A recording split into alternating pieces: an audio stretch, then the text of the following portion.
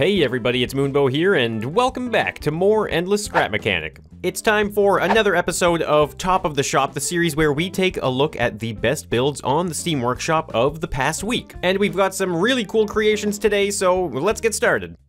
First up, we've got the Formula Tank project. Now, this was created by a French YouTuber who plays lots of scrap mechanic. His name is GamingSkill. Last week, we checked out a really awesome modern miniature house, and this week, we've got this really awesome Formula Tank. So I guess it's kind of like a race tank of sorts. Now, I'm going to leave a link in the description, though, to their YouTube channel. You guys should definitely check it out. Now, this thing looks like a Formula tank. I bet you this thing goes really, really fast. Now you can see though, it does use the sci-fi mod pack, which has the tank tracks available, a really awesome addition. So how do we get in here? I think I read there is a switch on the bottom. Okay, there is a switch right here. Let's pop that down. Okay, nice and easy. And then I guess I'll just press the switch. There we go. Okay, we are now inside of the tank. Look, oh man, that's so cool. We were just looking in that little spot. So I'm gonna crouch my way over to the seat. This looks like the pilot seat right here. Oh yeah, look at that.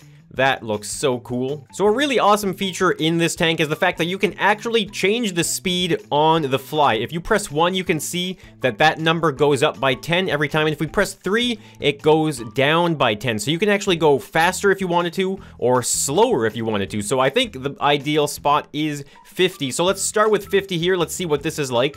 Oh man, oh yeah, this is actually really cruising. You know what? I mean, it's pretty fast. It feels manageable anyway, but let's see what happens. Okay, let's bump it up to maybe 70. Let's go up to 70 here. Okay, this feels, maybe it's a little bit faster. It's kind of hard to tell. Now, okay, you know what? Let's blow this out of proportion here. Let's go all the way up to 120. We're gonna add 50. It doesn't really feel, okay, whoa!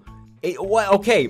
It didn't feel like it was going any faster than before. Like, it seems like the acceleration is no different, but it's probably more about the top speed than anything. Now, it seems like this is working way better in reverse. Now, one of the coolest features that this tank has is the fact that you can go into like a low profile mode. Look at that. We are in low profile mode with the tank tracks. So now this just looks like a really mean looking race car with tank tracks. I absolutely love the design of it. It looks really, really cool. And there's only 2 mods. So if you are a fan like me of these new tank tracks, I highly suggest you check this build out. It is loads of fun and really fast.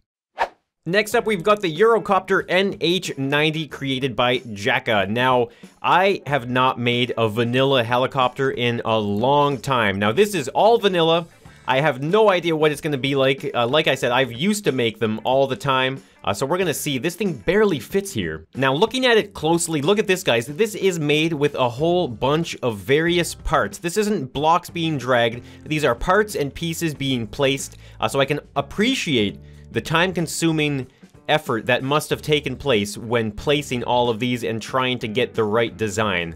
It looks so good. So I'm gonna assume we can get into the helicopter from a different way here, as well as the front. Okay, so there's the front cockpit. Let's see what is in the back storage here. Okay, look at that. We've got like a trolley system of parts. What the heck is going on? Okay, am I supposed to like delete those red blocks? Let's see, what does that do? Okay, that's the other side. Now there is a switch back here. Let's pop that open. Okay, so there we go.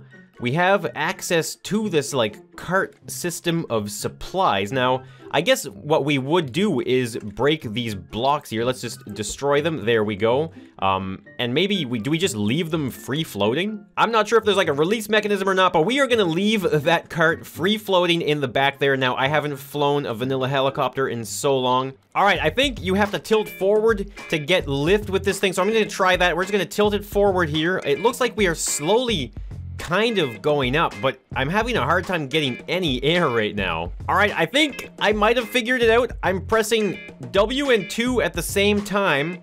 Okay, W and 2 seems to be working. Okay, there we go. I'm going up. We've got our cart of supplies. Look at that cart of supplies in the back. I have no idea where I am going. Okay, we got to bring these supplies. I don't even know how do I... Okay, there we go. I know where to bring the supplies. Right there on the top of the mountain. We've got some mountain relief on its way. All right, here we go. Coming in for a nice, smooth landing. We've got this supply cart ready to go. Nice and easy. Come on, drop it down. Nice and soft. Perfect. All right, there we go. We have landed. Let's crack that open. Uh-oh. No, I'm stuck. I'm stuck, and all I've got to do is open up the back door, the bay door right there, and we're gonna hop up into the front. Okay, whoa. The supplies have shifted to the front. Maybe, can I just hit this out? Okay, there we go. Let's hit that all the way out, and we've got our supplies on the top of the mountain. Oops, whoops. Yeah, we're gonna pretend that I didn't just flip over all of these critical supplies. Now, moving on to the next creation, we are going to go from one helicopter to another. This is the helicopter Baluka, created by Baluka Public. So this is another all vanilla build, and I think it's pretty cool. It does feature like a Red Bull style paint job. Now, this is another all vanilla build, so I'm not too sure how it's going to fly. Now, I'm not sure if there's an interior. Okay, there is an interior, but it seems to be filled with a lot of essential parts and pieces, so we're gonna ignore that. Now, this thing looks crazy. Look at the size of this thing. All right, there, I've turned some flashing lights on. Okay, that's actually quite appropriate. Ooh, look at that big spotlight on the bottom. Okay, there, finally, we've got the blade spinning. All right, I'm taking off. I don't know what's going on. How is this working? Okay, I've got thrusters on the inside. It's just going up and up. Do I press W to go back down? Wait, I don't understand. How do I go back down? Well, I'm just floating in space now. I don't even understand how this thing is being controlled. Is there like suspension glitches or something? I don't see any other thrusters activating at the moment, which is kind of strange, but I mean, it is flying. Wait, oh boy, okay, I just accidentally deleted the pilot seat. I have deleted the pilot seat because I have a problem here, guys, where every now and then I get a glitch where I delete things randomly, even while I'm in a seat. It doesn't make any sense. This seat has no controls. Okay, maybe we can do this manually from right here. Uh-oh. Just turn off all the switches. Turn them all off and hop into the seat. We're still going up. How are we still going up right now? All right, well, I guess I'm gonna just have to do some extreme Red Bull stuff here, guys. I am going to hop out of this helicopter. There we go. I've made it. I don't think I'm gonna make it to the top there. I guess we're actually going right back to where we all started this episode. And yeah, so that's a weird helicopter. It's a strange one to fly, but it looks really cool. Now, the next creation is the KM07 Cop Edition. This was created by Kimo Effendi. Now, this is a really cool police car, and I believe this is also all vanilla as well. Man, just look at the sleek design of this bad boy. This thing looks so cool, and the fact that it is all vanilla is extremely impressive. So let's hop into the driver's seat right here. Okay, this is such a narrow window. Wow, look at how narrow the viewing window is. Wow, okay, so this looks really cool, though. It seems that this definitely is fast, and it feels like it floats around as I'm driving it. Now, maybe that's just because of the size, but I guess this car is just so easy to cruise around in right now. Like, I am not having any issues whatsoever avoiding obstacles and drifting around, taking on some really sweet turns here. Now, let's see, though. I'm sure this must have... Oh, wow. That's a lot of buttons and switches for a cop car. Now, let's see what we got. We got one. Nice. Listen to that. We've got the police sirens as well as the police lights. Two. Okay, two, I guess, just silences the sirens. Oh man, look at those headlights. Look at the way the pipes block off some of that light to create an even more narrow spot for that. That is so cool. What the heck? Four opens up like this giant rear, I guess this would be like a rear engine sports car. So that's where the engine would be. It's awesome too. The car also has left and right blinkers, so you can indicate your turns at an intersection. Man, I gotta say, this car has it all. It is so awesome. And like, I think my favorite part is honestly the back right here. Like, looking at these various shapes, I don't even know what's going on. Is this must be like a glitch welded vehicle maybe? Because there's no way this is vanilla, right? So this is definitely an amazing police car. It drives so well. It looks absolutely fantastic, and I think you guys should definitely check this out on the Steam Workshop. Next up, we've got the Mini Panjandrum. Now, I had no idea what this was. So I went to Google, I looked it up, and a Panjandrum is like an old school experimental World War II weapon, like explosive system that was being developed by the British. It's a very strange thing, but basically it's like a cartwheel system that rolls and then explodes on impact. Now, this was created by Comrade Nova. Now, I don't know exactly what to expect or what direction this is about to go in, so I'm gonna stand right here And I guess I'm just gonna turn a switch on, and I think it should go and explode somewhere. So here we go in 3, 2, 1. Press the switch. All right, well, that was rather anticlimactic, so let's try this switch here. Okay, there we go, it's going. It's rolling away. Whoa, don't come back towards me. Come on. Okay, find your target. Just find something. Please, find something. Okay, no, come back. Where did you go? Okay, it's coming back up here. It just climbed up and over the mountain. There it is. What's it doing? What is it doing? Okay, I thought this was supposed to explode at some point. Okay, was that not enough? Where? Okay, come on.